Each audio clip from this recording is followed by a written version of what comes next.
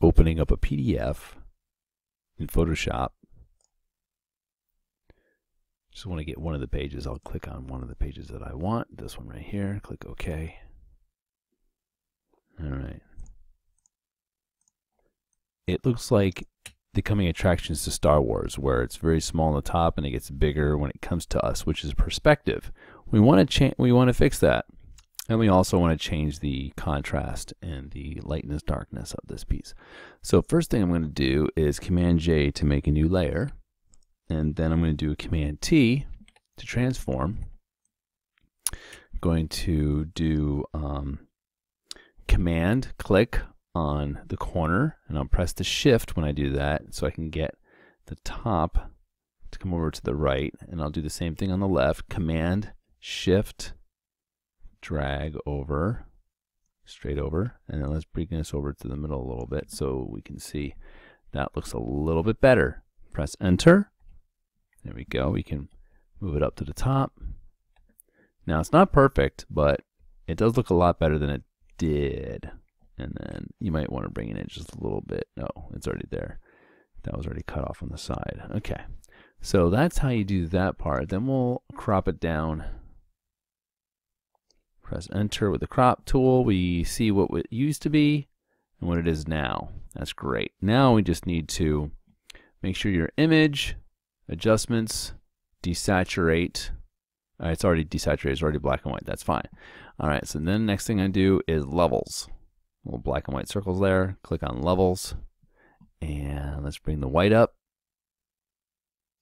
and the black down a little bit. There we go. And now, my friend, you are dealing with professionalism. That looks sweet. If you don't have Photoshop, you can use Pixel Editor online through the browser. pixlr.com/editor. And in here you can click on Open Image from Computer. I'm going to snag this image. Where is it? There we go. Click Open, JPEG, or probably PNG or a GIF. We can move this around. We can open it up. We can maximize. There we go, maximize. All right, the first thing I want to do is I want to make a new layer. Duplicate the layer. You can right click on it, click duplicate layer. I think it does Photoshop too, like Command J. Look at that, it makes a new layer, Command J. It does Command Z too, look at that. All right, so next thing I want to do is image, free distort. I can click on this and drag it over here. I can click on this one up here, drag it over here. Click on this one down here, drag it over this way. All right, that looks pretty good. Bring this over this way here, and then maybe down a little bit, and then bring this up to the top. And now it's not as distorted as it was. Press return. Here we go. And then we'll crop it down with the crop tool. Click and drag down here. Here we go. Press Enter. And then we'll go to Adjustments, Levels. Control L. Same shortcuts as Photoshop. All right, and with this one, we want to bring the white tab to the left, making it lighter.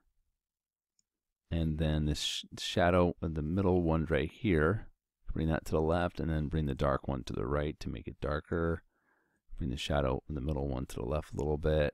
There we go. I'm digging it. It's looking good and professional. And there you go. You can fix the bottom by using, I think probably a white paint. Paint it in, select it, paint it in, and then save it. File. I'm going to click OK on this first. Sorry. What it used to look like. What it looks like now. Same thing as Photoshop. File, save, and then save it. Okay.